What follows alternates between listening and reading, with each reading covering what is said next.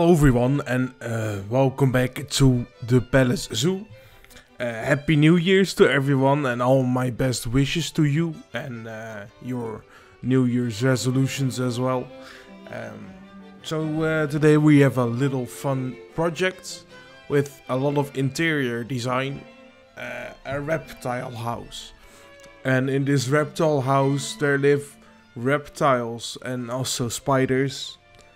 And everything in there, basically the exhibit, little stalls, square things. But yeah, so here I'm building the main house, and this is a very old reptile house that is renovated on the inside, because someone gave me a good tip on that, and that seems like a cool idea. So I'm gonna build it in an old classical way, and then the inside is completely new and actually themed to the Amazon rainforest or something very tropical with like leaves and a lot of wood and stuff, instead of like a more classical vibe of the outside. Now my good friend Targ here, he sent me a lot of screenshots, I mean pictures he made of like random buildings in his location, I guess, and one of those buildings I'm using for inspiration for this reptile house. So it's just a big tall building with a center, how would you say, a console? I don't know, just something that sticks out a bit. It looks very cool, so that's what I took as inspiration. A heavily detailed building, so I feel like that's a bit lacking in this zoo for now. So the main building here is very detailed. I really had fun building it. Of course, we are in the early stages of the game, so our building pieces are a bit limited. I really started to notice that when working on the interior of the building, that we don't have a lot of props or textures to really experiment with. And I still haven't got the hang of all the pieces yet.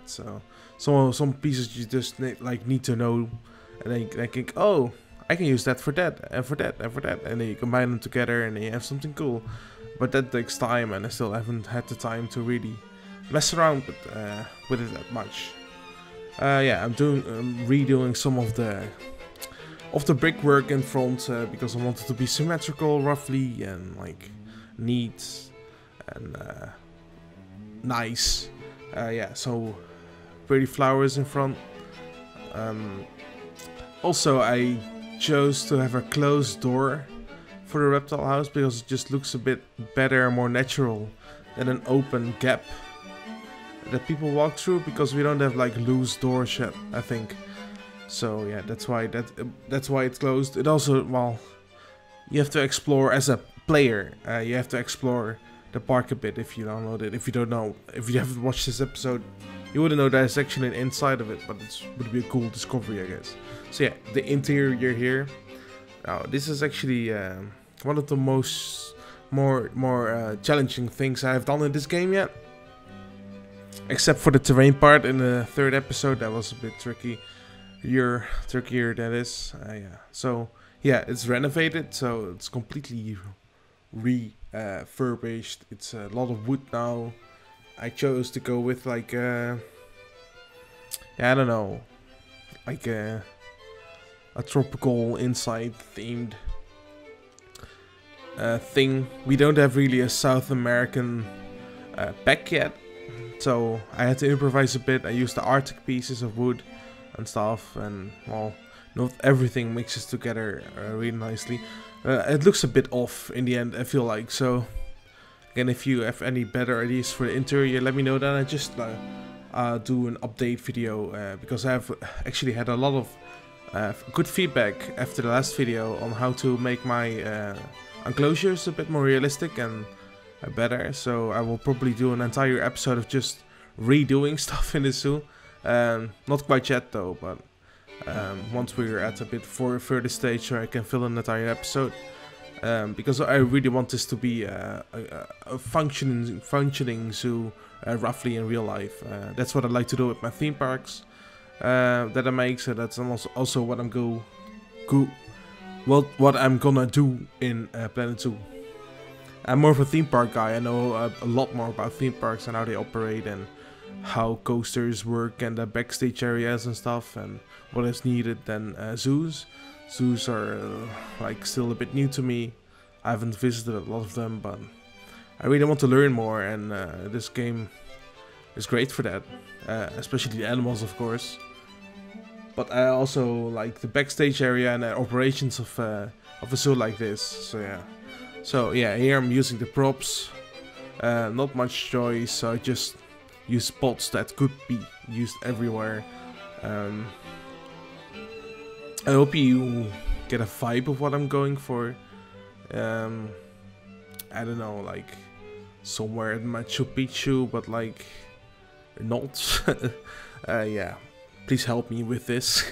Yeah, okay, but here I'm making a little theater actually, so people can watch a show or like an information show here about animals while they're dining.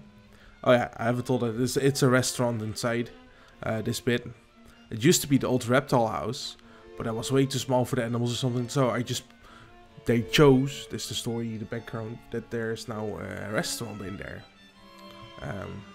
So yeah, I'm putting fake leaves on the walls to give it that really tropical Amazon vibe or something like that. Yeah, and since it's a reptile house, why not have a snake head when you enter? I hope it won't scare the kids of something, but I thought that was a fun thing to add. Yeah, again, everything just feels a bit off for me still. I might just go back and change some stuff in here, but I don't know what to change, so yeah. So here I put those signs up. Okay, oh yeah, here's the actual reptile house part, and this is all new in the lore of our park. So they built this later. This is, I guess, reasonably new, like 20 years, 10 years, 5 years, I don't know. Yeah, so in this area there is, so all the exhibit buildings are there, and there's also a saltwater crocodile enclosure here that I'm working on. I tried to incorporate some of the tips you guys gave me, like a bit of a slope towards the fence, but that didn't make a lot of sense for the crocodiles, as they need water also and stuff. But yeah, like, I'm going for realistic with the zoo, but I'm not going to go with modern for the zoo. So it is an old zoo, so the enclosures aren't gigantic and stuff, or like really big or really modern.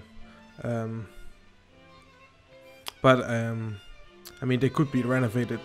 Yeah, I'm not sure what I want to do with all the with really the style of all the enclosures and stuff.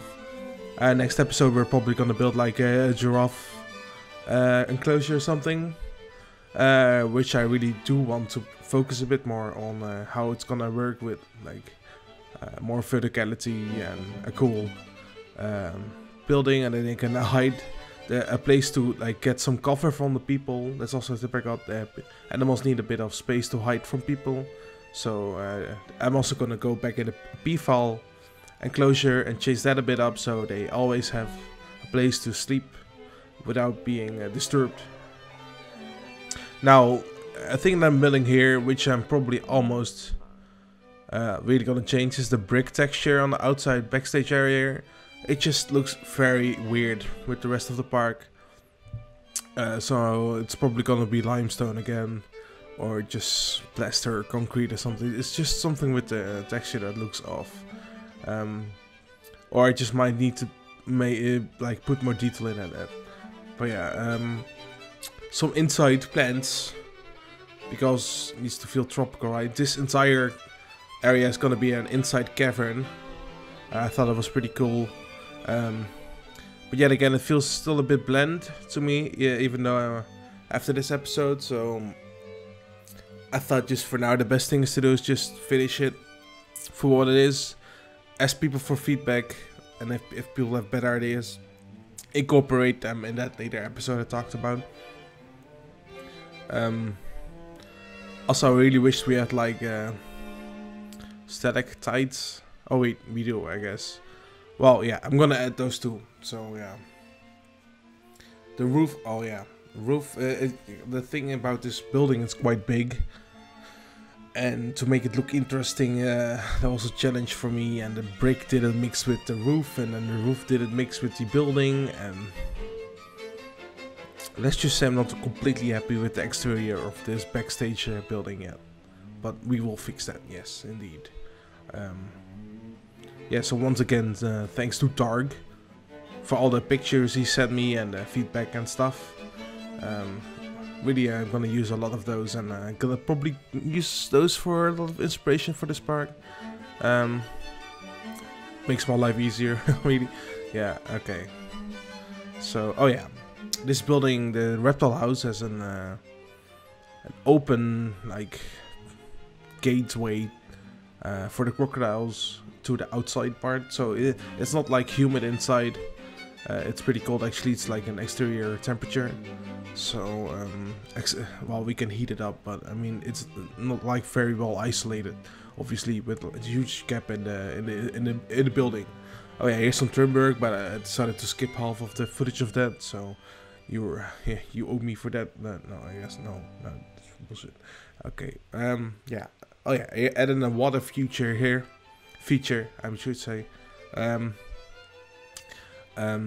keep it mildly realistic.